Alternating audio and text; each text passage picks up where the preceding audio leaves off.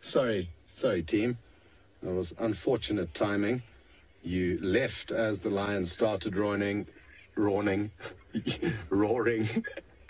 and rejoined as they finished. But there's a strong chance they will roar again. Sorry to race you away from Byron, but I was hoping that we would get that beautiful, beautiful sound. What a way to wake up in the morning. Now, I'm guessing the large male, it sounded like the roaring started further away from us, and I'm guessing it's the big male. I can actually just see him now. He's just at about 10 o'clock, Manu. A little bit to the left. A little bit more. Next big tree. A bit more. And there he should pop into frame shortly. Where is he hiding? A bit more.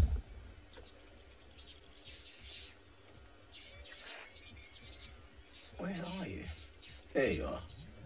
So I think he's the individual that started the roaring, and we actually haven't seen him come into contact with these young males yet. So let's see what happens. You can see he's approaching with caution.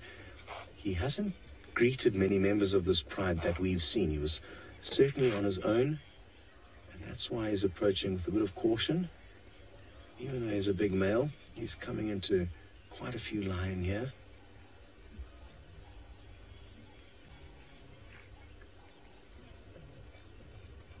Not the warmest welcome from the lady, but certainly submissive. You can see the way she rolled over there onto her back, just indicating that she doesn't want any trouble with him. Let's see what happens when he gets to the young males, which he's heading towards now.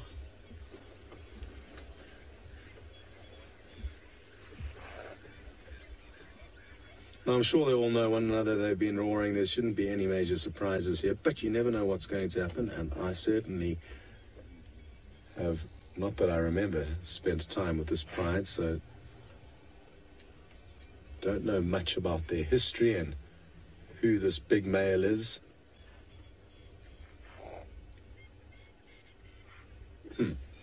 Maybe I should reposition.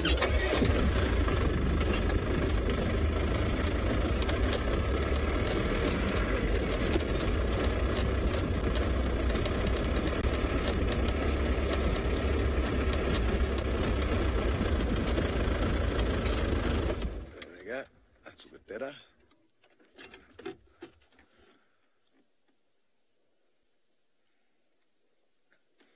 So he's doing a little scent mark there, again further establishing and displaying that he is the boss.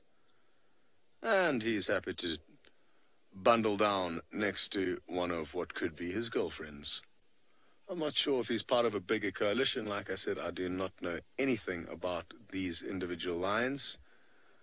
Oh. I can hear roaring far away, and so can they.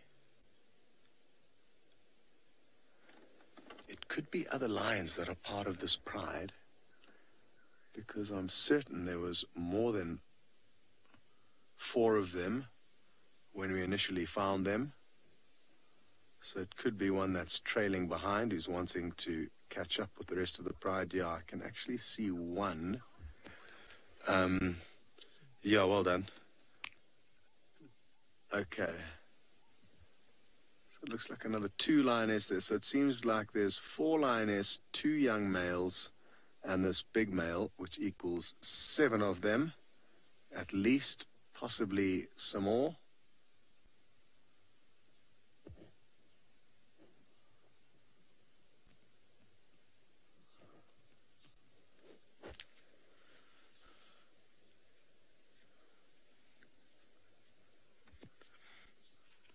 Hi, John. Thanks for sending your question through. You would like to know if lions can distinguish pride members from random lions merely by sight, or is it purely by scent and hearing? And I think it's a combination of all of those things. Definitely sight.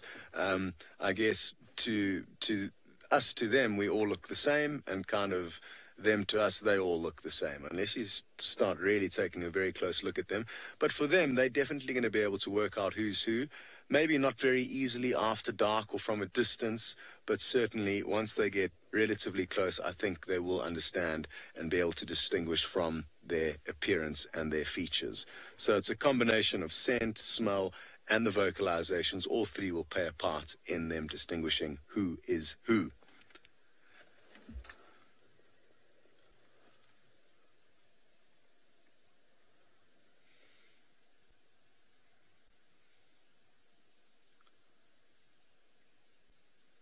Now, I think what may have happened last night is that the four lioness, or at least one of them, may have been successful in making a kill. They may have all had a snack, but I think these two young boys that are part of this pride got the majority of the food that was up for grabs, because their bellies look quite full, whereas the lionesses don't seem to be as fortunate. So, strong likelihood that these young boys contributed very little to the hunting, but ate the majority of the food. I could be wrong. They could have been lucky and been the ones to snag onto a wildebeest or a zebra. They can certainly hunt, but young boys tend to be a little bit lazy, as do the older ones.